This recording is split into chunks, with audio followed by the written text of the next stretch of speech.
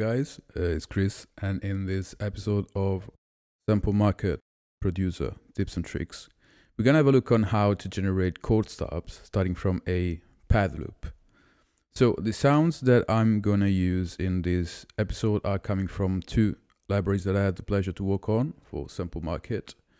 These two pads are coming from the experimental electro sample pack, whereas this drum loop and this synth loop are coming from the recently released old school tech house library. Obviously, you can find both libraries on the website. So let's dive into the tutorial. As starting point, we have these two loops, a pad and a synth loop.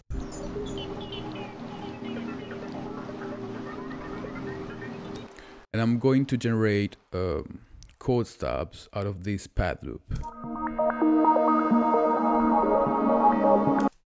So what I'm going to do is to create a new MIDI track. I'm going to drag the pad loop in. I'm going to convert simpler to sampler. And I'm going to create a new MIDI track. First of all, let's hear how the pattern it could be and where we want the chord stabs.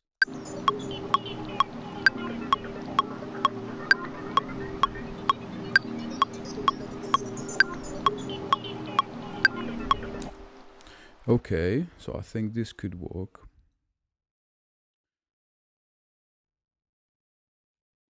I'm gonna copy and paste this. So how can we generate chord stabs out of this?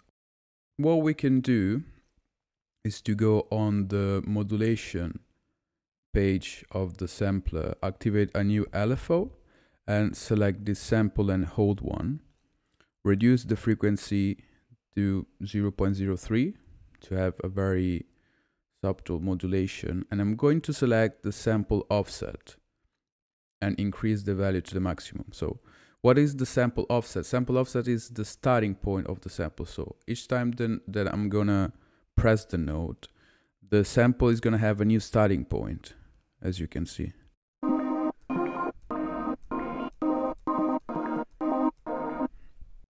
So this adds a bit of variation.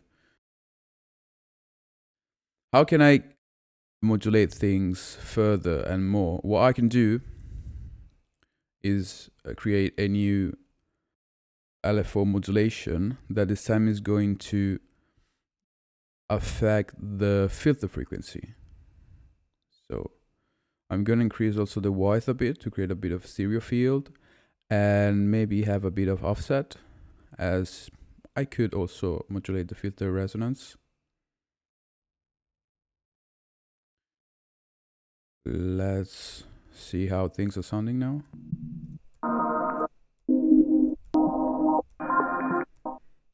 Surely not repetitive. That's exactly what we wanted. Let's increase a bit of sort of distortion. And let's add a delay. We should add the magnetic one,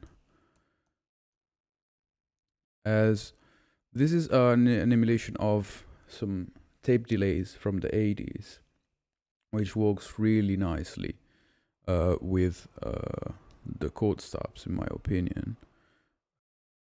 Let's use 201, really old. Let's see how it's sounding.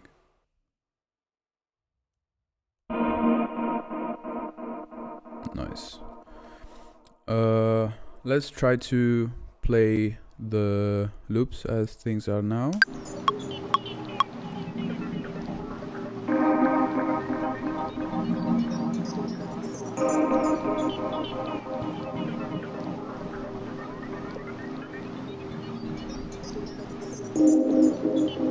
Okay, let's bring the filter frequency modulation a little bit down, as I can hear that sometimes it is playing with a very close filter, which is something that I don't want.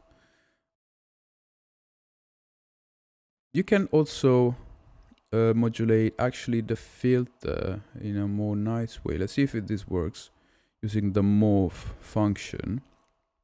So what we can do is to select the filter morph function here increase this to the maximum and let's see how things are sounding now.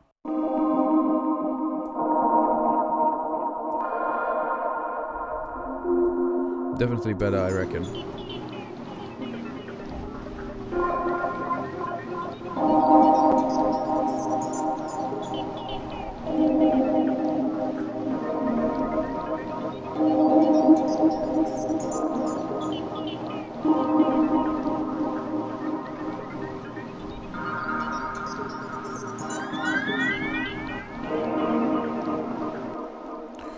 Nice. So I think this is a really nice starting point. If sometimes it happens to go really quiet, this is personally something that I don't mind, but what is possible always is to record the sound from the channel and then chop the hits that you like the most.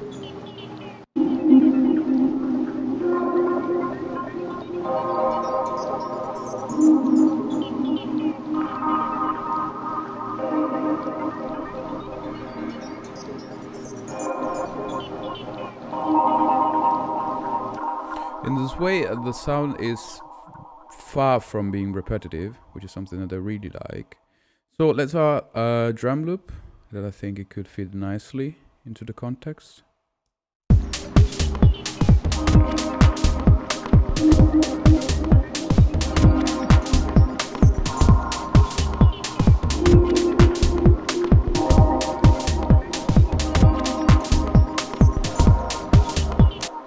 Something that I tend to do when I write a new tune is that I have these chord stubs being really close one to another. So what I would do is just maybe use them one every 2 bar. I think is definitely more effective. And yeah, here I have a 303 note pattern that I thought would complement the loop real nice.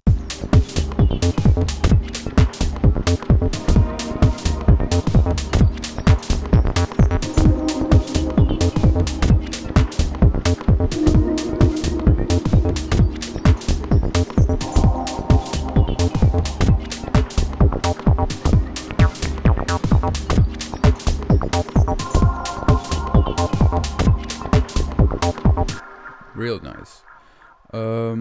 So this is it for today, and I hope you found this tutorial helpful, and I hope to see you into the next one. Cheers, guys.